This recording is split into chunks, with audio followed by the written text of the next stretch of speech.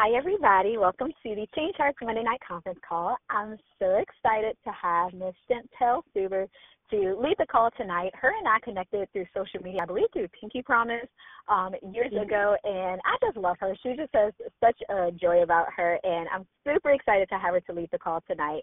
And she is a kindergarten teacher, and she also has this amazing blog, blessedbeautiesblog.wordpress.com. And your girl is also on YouTube, and you can YouTube her channel. It's Blessed Beauties Vlog with a V. So make sure you check her out, subscribe, and all of that. But I'll go ahead and turn it over to her. Thank you, Angel. Good evening, everybody. I am so excited. I'm just honored to have this opportunity to share with you guys what is laid on my heart. And I won't keep you guys too long because, as you've noticed my vlogs, I'm not too lengthy. So I just wanted us to just pray really quick before we get started. God, I just thank you, oh God, for this opportunity to come to your people, oh God, to sow seeds into their hearts, Lord. I pray that everything that comes out, oh God, will be what you want me to say, Lord, that my flesh will not glory in your sight, Lord. I pray that you will encourage your people on this week, oh God, that the word and the encouragement that will come forth will bring a harvest in due season. I pray, oh God, that you just bless everyone that is on this call. Bless Angel and bless her ministry, oh God. And we just thank you, oh God, for this moment, for this time to join together and to glorify you, Lord. So we just thank you. We love you. In Jesus' name, amen. Amen. All right, so when I first got the invitation to do this call, I was wondering what I would talk about because, when you do something, you want to make sure that you're not just haphazardly, bringing something forth to people. So I'm really conscious of that. And one thing that was laid on my heart was just encouraging people to know that they are still qualified. So I think about what I should, call it or whatever. And basically, I'm just saying that we're qualified kings and queens. And, we might have done some things in our past that we might feel are like, okay, God, I've made this mess up and I've done this. Like, you can't use me. Like, this is what, you've laid on my heart, but I've done this, that, and the third. And we kind of feel like we've disqualified ourselves from God's plan. And a quote that I thought about was along the lines of saying that you're not that powerful that you can stop, change, or alter God's will for your life. Like, we feel like we've messed up so much and we've done this or we haven't done this, and we feel like, okay, I can't or I'm not worthy to do this. And so we have to remind ourselves that we're not that powerful as we think we are, that we can be like, okay, God, and, like, he's just going to be like, all right, you're right. Like, no, he still wants to use you. He still wants to get the glory out of your life. And God, when we're broken and when we admit our flaws and our, things that other people might even look at us and be like, no, you can't accomplish this. That's when God can really get the glory because we know and they'll know that it was nobody but God. So just to encourage you to know that you're called for such a time as this. That, when God created you and when you were still in your mother's womb, God knew this year, 2017, on this day, this night, that, or whenever, that he wanted to use you. Like, he could use anyone else. He could, choose another vessel to accomplish whatever he wanted to accomplish, but he wants us, even with our flaws and even with our shortcomings, that he still has need of us. And a scripture that I thought about was Philippians 1:6, which I love. And it says, being confident of this, that he who began a good work in you will carry it on to completion until the day of Christ Jesus. So that scripture, when it says he who began a good work in you, that shows us that it's nothing that we could do. There's nothing that our parents could do, nothing that our friends or those who might be speaking ill will against us can do that had put this work in our heart and in our spirits. Like, it's nobody but God. That God began this good work in us and that he's going to complete it. And so I just put this question down that I've also seen before. What would you do if you knew that you couldn't fail? Like if you knew that you're fearless, which we are, but we also have these moments where we're fearful and we're scared. Like what would you do if you knew that you couldn't fail, that there was no way that you would not be successful? Like what would you do? And to kind of have that same encouragement, that same power, that same confidence that, okay, God, I messed up yesterday, I messed up today, and I even messed up a few minutes ago, but, to continue to move forward, because, that's what God wants us to do. He's not looking for perfect vessels. He's not looking for people who are perfect. And the only one that was perfect was Jesus Christ, and when he died on the cross for us, that, broke the veil that we can come boldly before him. We don't have to feel timid when we come to God and we, seek his will for our life, or when we pray to him and ask him to forgive us, that he is just to cleanse us from all unrighteousness. Like when we really understand the value of the cross, then we realize that, okay, my flaws don't disqualify me from God's will for my life. So also, I put down to blaze trails that no one has blazed before. You might be scared to step out and do different things. I know when I started my vlog, and I'm sure, Angel or anyone else who has started new things, they might have been like, kind of nervous about this, God. I kind of feel like, do you really want me to do this? Like, you choosing me? Like, do you know who you're choosing? And he's like, I know exactly what I'm doing.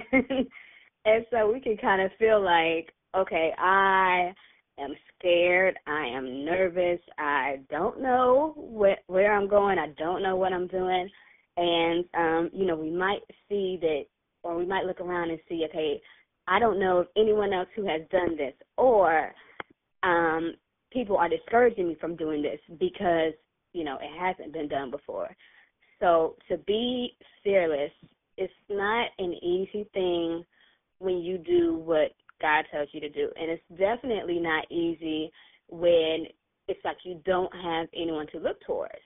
But it is encouraging to know that God has a plan for our life. In Jeremiah 29:11, which says, I know the plans that I have for you.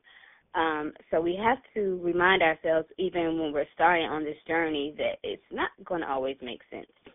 You might have more questions than answers, and you might still feel like as you're moving along, like, God, I'm not worthy of this. But to know that we are qualified, and generations and souls are waiting for us to do what God has called us to do. It's not about you. We might feel like, okay, I'm not, and I can't, and I don't want to do this. But what about this person tomorrow, or this person next year, or years, generations down the line that will be impacted by your obedience or even your disobedience? Like if you're doing what God wants you to do, how it's going to encourage someone else, and that person might talk to somebody else and encourage them. And, it's like a trickling down effect. It's a domino effect, whether you're obeying God and whether you're not obeying him. And it's a responsibility for us as believers to go out and make disciples.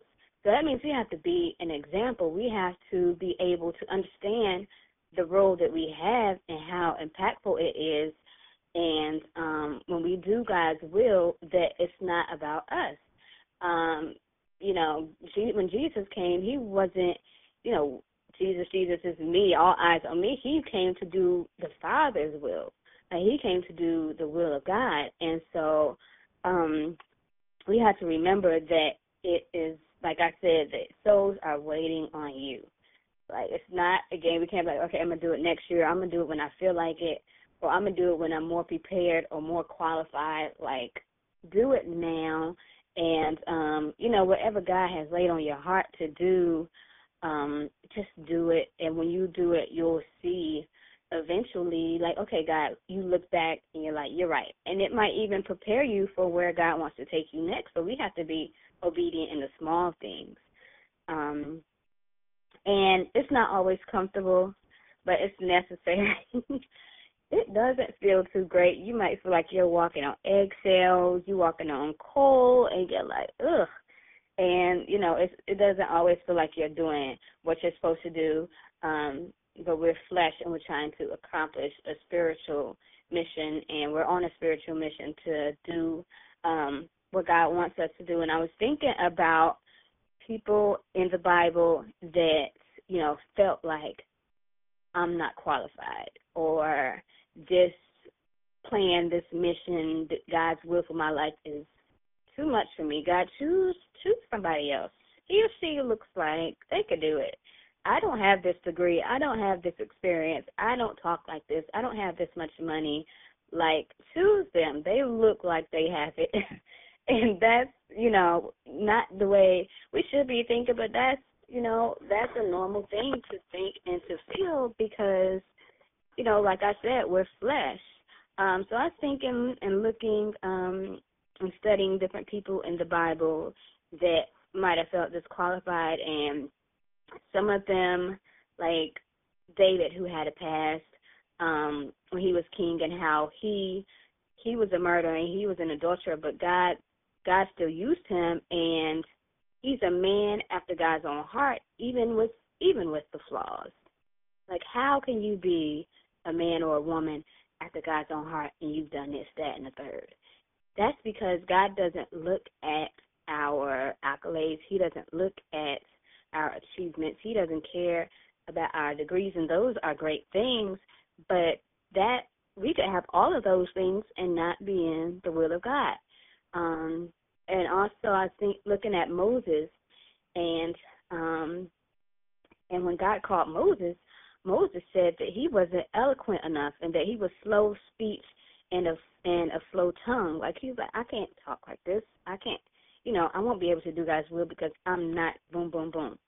But God qualified us, and he calls us regardless of those things. And, if we can see and look at people who God used to do amazing things, regardless of their past, why can't he use you? Like, why wouldn't he want to use you? If we think about people that we might quote unquote think are perfect and they accomplish this, then it's a great thing that they do God's will. But if you see somebody also who is like, look, I've messed up, I've been locked up, I've done this, that, and the third, and God still used me. And not saying that people who've accomplished those things and appear to be perfect won't impact people, because they might impact somebody else, but if God might use you to impact someone that might also feel the same way. And, you might not be eloquent just like Moses felt like he wasn't, but when you look at how God used them, then he is able to use you in the same way. And even when you make the decision, regardless of, your past and your shortcomings, be prepared for those who might feel jealous and try to kill, quote unquote, or discourage you. And I was looking at 1 Samuel 16, when Samuel anoints David, and as God uses David, and David becomes king. Saul gets jealous and he tries to kill him. And you have to be prepared that when you move forward in what God has called you to do, that there might be people that are close to you that might start off rooting for you, that might start off being like, on your side, and later on will be side-eyeing you and trying to kill the plan that God has for you. So you have to be prepared and be able to discern those things, even within yourself, as you start to accomplish what God wants you to do. Those insecurities and those, flaws will try to creep up. Like, remember when you used to do this? Remember when you said this or acted like this? And then, it might try to have you backslide and stop what God wants you to do. So another thing I put down, because I do have to put down my notes because I know how I am, that God doesn't tweak his plans to appease your flesh. God doesn't say, okay, she doesn't feel comfortable with this, so let me change it. Or she feels like or he feels like they aren't worthy to do this. So let me just give them, an easier will. Let me give them an easier test. Let me give them this. Like, no, he doesn't tweak his plans to please our flesh. And so whatever God's will is, and even if you know it or you don't, if you don't know it, continue to seek him and ask him and wait for him to tell you what to do, because it's important that while we're doing God's will to not get distracted with other things that could derail us. So 2 Corinthians 3:5, which says, not that we are competent in ourselves, but our confidence comes from God. And 1 Corinthians 1:27 says that God chose the foolish things of this world to shame the wise, and God chose the weak things of this world to shame the strong. So the things that we think are foolish, the things that we think are unworthy, the things in us that we might feel, okay, God, I'm not good enough to do this, are the things that God will use to confound the wise. We might think that we are so wise and we are so much smarter than God. Like, like, who are you to think that God still doesn't want to use you? Like, he knew when he created you that you was going to mess up before you knew you were going to mess up. And he still wants you. Like, he still has need of you. He's like, there's somebody out there that is waiting on this guy and this girl to do what I have told them to do. And, you might even think what you're doing is insignificant. Like, I know when I started Voss, nobody's going to look at these. What am I doing? Nobody's going to check on these. Nobody's going to be encouraged. But as you continue to go along, and I've witnessed that as you continue to go along, that you see, okay, God, this that you started in me, you're going to complete it. And you begin this good work in me. This is not about me. This is not about how many people watch and how many people share and who claps. But because those same hands that clap and cheer for you will be the same hands that point a finger when you fail or mess up. So, don't feel as though there's you get 3 strikes and you're out. The mercies of God is because of his mercies that we are not consumed. And so a song that I love to listen to is called Journal by Casey J. So if you ever get a chance to listen to that, it's a great song, and it's a perfect example where she's in this moment where she's like, okay, God, you can't use me. I'm this, I'm not this, and I'm too shy, I'm fearful, and I'm nervous about what other people are going to say, so you can't use me. Don't try to use me. Like, how are we? And it doesn't even put God in a box. It puts us in a box. Like, God will still be able to use whoever he wants to use. He'll be able to get the glory out of whoever he wants to get the glory out of, and we sit here scared to step out. We're scared to be obedient. So we put ourselves in this box to where we can't get out and really get what God has for us. Like, he's trying to give something to you. Like, when you open up your hand and do what I tell you to do, and so I can put something in there that will blow your mind. And we have to let go of what we think that our life should be and watch God blow our minds. Like, if you completely, surrender everything, just like, okay, God, this is what I desire, but if this is not what you want, show me what you want. And if this is what you want me to do, show me what you want me to do. You ever heard of the quote, write your plans, but give God the eraser? Like, give God the eraser. This is what you thought. Oh, no, we're going to take this away. We're going to add this, and we're going to change that right here, and, So we have to be able to surrender. And that's a part of being able to know that we're qualified because we surrender our will to God. It's about our hearts. It's about our spirits being able to understand that, God, this is about you. and I'm going to do what you want me to do. It may look crazy. I may not feel like doing this. This may feel real uncomfortable right now, but, in our, we plan our life, but God determines the steps that we take to get to where he wants us to be. And so just to I'm almost done. So you, just like I said, we're qualified queens with qualified kings. You're qualified kings as well. Just continue to cleanse yourself every day. Just ask God to show you, to lead you, and to guide you, because he still has need of you regardless of what you've done, regardless of when you might have messed up, that his forgiveness and his love is there with open arms to show us the way. And we, as, Christians, should be remembered that he's not looking for perfect people. He's looking for willing vessels that are willing to surrender and to be obedient to him. Don't look at who's against you. Don't even listen to the thoughts that are in your own head, because that battlefield of the mind is real. That struggle is real. You have a full-blown conversation with yourself and talk yourself out of the will of God. So that's what I wanted to say, and just to really do it and watch God blow your mind.